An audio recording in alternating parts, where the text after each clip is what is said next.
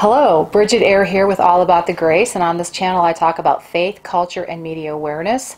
And really, I hope that this channel equips you to be a disciple, to share the love of Jesus with others, because we want everyone to go to heaven. And really, we're all God's children, so everybody's welcome.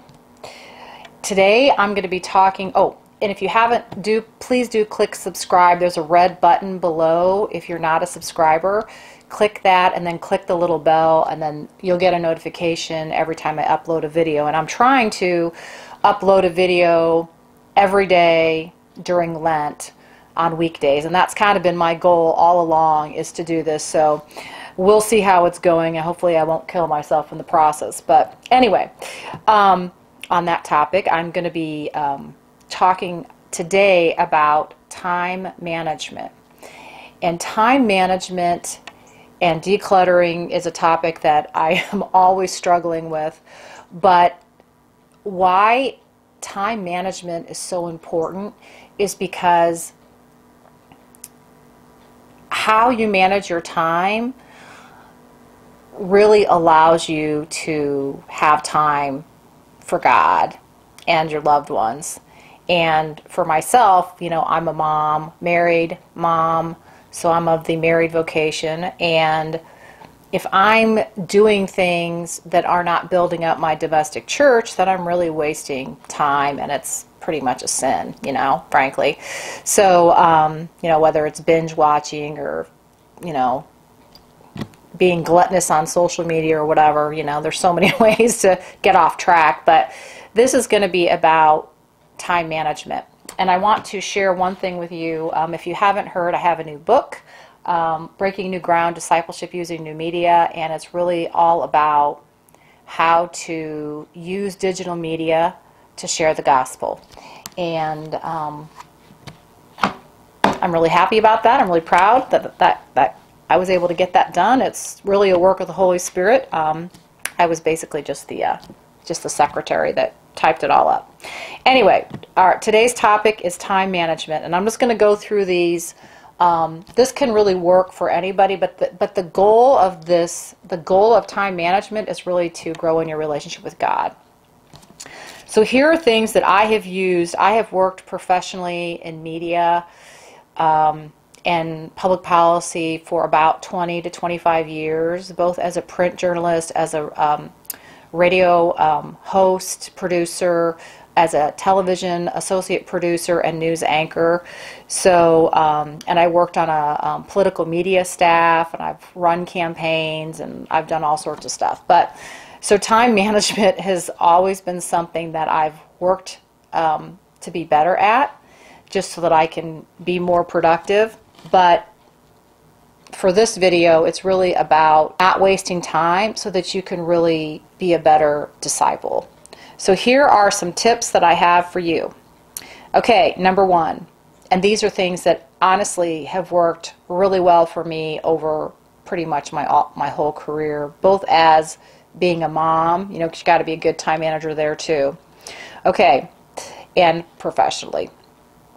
Okay, number one, group like tasks together.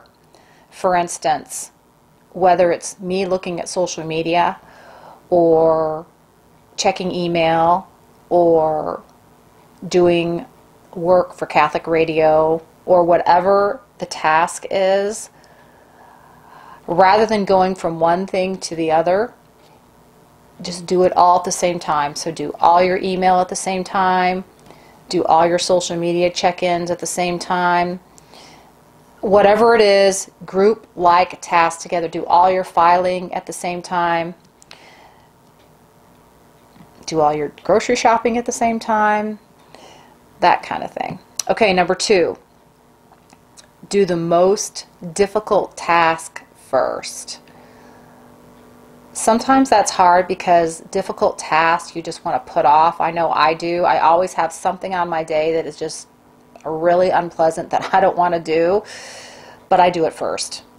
I force myself to do it first so that I can get it done, and then that kind of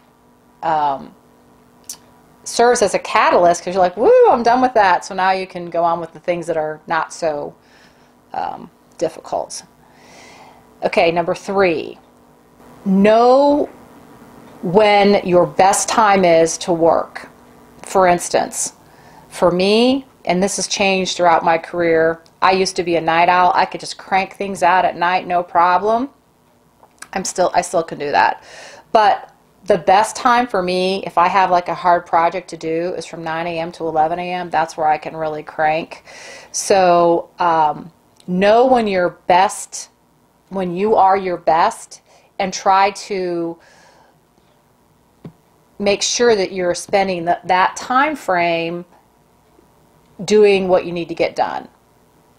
And this can be apply if you're a mom, if you're, no matter what your occupation is, to try to do those tasks that you have to do during that time frame when you really work best. Number 4, multitasking.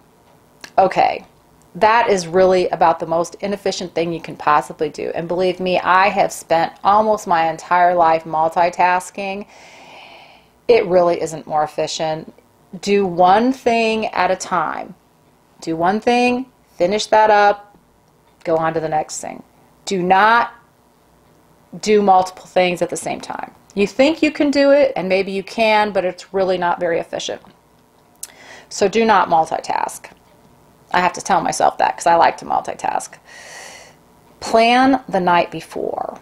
Whatever it is, whether you're a mom, a teacher, obviously, lay out your clothes the night before, whatever.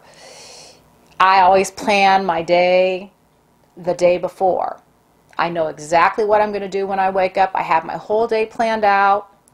God laughs at it, but I have my whole day planned out. Then when I wake up, I hit the ground running. I don't have to think about anything. I don't have to figure out what we're going to make for dinner. I don't have to figure out which client I'm going to work for first. I've already got that figured out. Number 6, enlist help. Whether you are, a mom working in your family, or, an employee somewhere, wherever you're at, figure out how you can get help if you need help to do a various project, if you need help. You don't have to do stuff yourself, typically.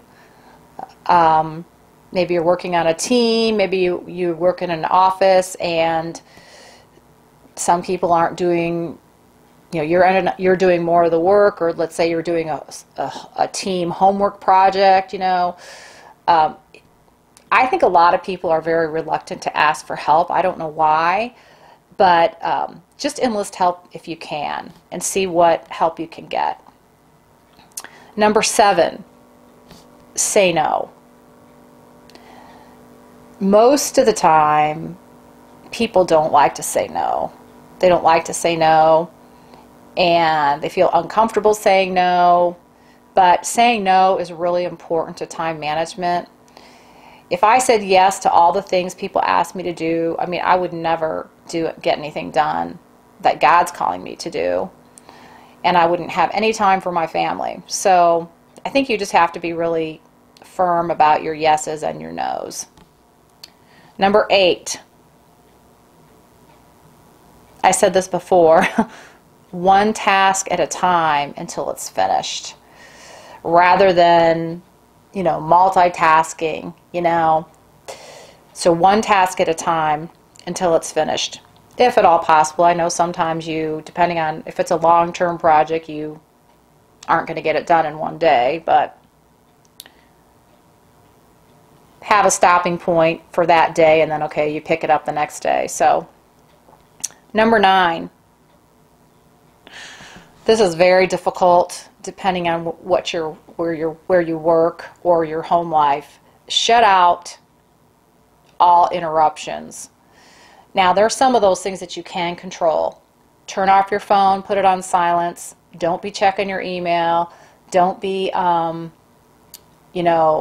tell someone to hold all your calls if you are an executive, and if you're not, just put your phone on silence. Sometimes you cannot avoid interruptions, but even for like an hour, like I'll do that during my peak time where I'm trying to work. I will not answer the phone, as tempting as it is. I will not respond to any texts. I will just do what I'm doing. So that way I can be a lot more efficient at what I'm trying to get done. And then number 10 is do less to do more. I've talked about this before. Over here on my credenza, I have lots of lists and files, and I operate off of lists. And if you could see my master list, I have honestly on it like probably about 100 things. I kid you not. And I have like 10 categories. I will only try to do like maybe 2 or 3 things on that list. So by doing fewer things, I actually get more done because I'm a lot less stressed out, because I think, oh, well, I can get those 3 things done, or I can get that 1 thing done, depending on what it is. So well, those are my tips. And really, these tips for time management can be used pretty much in your home life or in your office or work life. But really the purpose of this is so that you can have more time to focus on your relationship with God. So the more organized I am, the more I am not wasting time on frivolous activities, the better parent I am, the better spouse I am, and the better disciple I am. So hopefully these tips, even if 1 or 2 help you out, then that's great. So thanks so much for watching, and I'll see you next time. God bless. Bye-bye.